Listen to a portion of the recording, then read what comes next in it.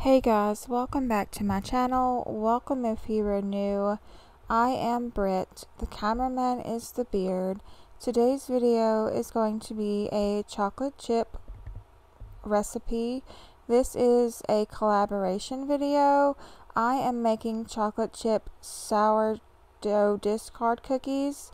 So you're going to need 1 cup of browned butter. You just melt butter until it turns brown on the stove. Then you're going to want to cool it. We stuck ours in the freezer for a few minutes to speed the process along, so that's why it stuck to the bottom, but it still came out and they still tasted delicious. So once you have your browned butter, you're going to want to add in sugar, which is 2/3 of a cup of white sugar, 1 cup of brown sugar, and then you're also going to want to add in your vanilla at this time. The actual amount of vanilla that it calls for is 1.5 teaspoons. If you followed me for any length of time, you know I don't measure my vanilla. I just measure with my heart, so I kind of guessed. But if you want the actual measurement, it's 1 2/3 of a teaspoon. Once that is mixed, you're going to add in 2 egg yolks.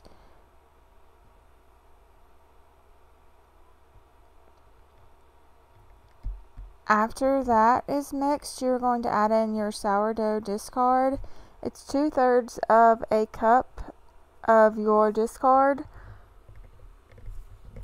And I was going to pour it into the measuring cup, but I didn't want to make a mess. So I just used a spoon and spooned it out, as you can see here. While you guys are watching me get the sourdough and fighting with it a little bit, I want to take the time to say thank you to the hosts of this video, which is Rob and Sumner, and I encourage you to check out their channel link. It will be in my description box, as well as the playlist. I also encourage you to check out the playlist, guys, because I'm sure you're going to find lots and lots of cookie recipes. I'm actually pretty excited to see what everybody makes. Once that's mixed, you just want to give it a good scrape down the side of the bowl just to make sure you've got everything incorporated. Once that's done, you're going to add your dry ingredients. And your dry ingredients are 2 3/4 cup of all-purpose flour, 1 teaspoon of baking soda, 1 teaspoon of baking powder, and 3/4 teaspoon of salt. That's the flour and the baking powder. And then here you'll see me getting the salt ready.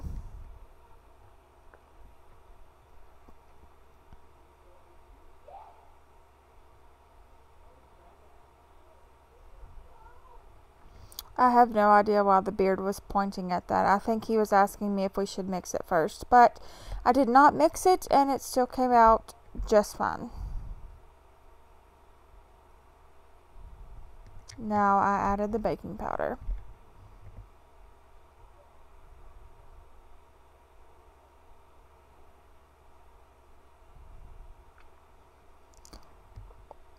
Once you have all of those ingredients, you want to slowly incorporate them into your wet mixture.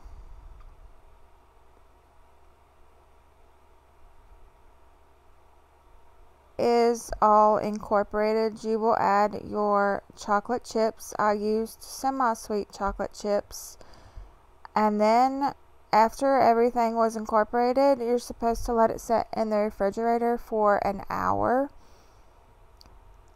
The recipe didn't say whether you were supposed to make the cookie shape before or after. I just took the dough and stuck it straight in the refrigerator for an hour. Next time I might try to make the cookies and then stick it in the refrigerator to see if that made a difference, because they were kind of crumbly as I was putting them on the cookie sheet. Also, here in a minute you're going to see that I have 1 cookie sheet, and I made the dough, and my cookie sheet held 15 cookies at a time. So I had to make several batches, which was fun. It wasn't a big deal, but this is a big batch. It makes probably 40 cookies. And as you can see here, I am putting them on the sheet, and I kind of had to press really firmly to make the shape of the cookies. But then you just want to bake these for 10 to 12 minutes at 350 degrees. I baked mine for 12 minutes each batch, and they came out perfect. You guys, these are the best cookies I think that I have ever had. They were delicious. I highly recommend that you guys make some sourdough discard chocolate chip cookies if you can. A lot of people are getting into sourdough, guys. It's highly worth it.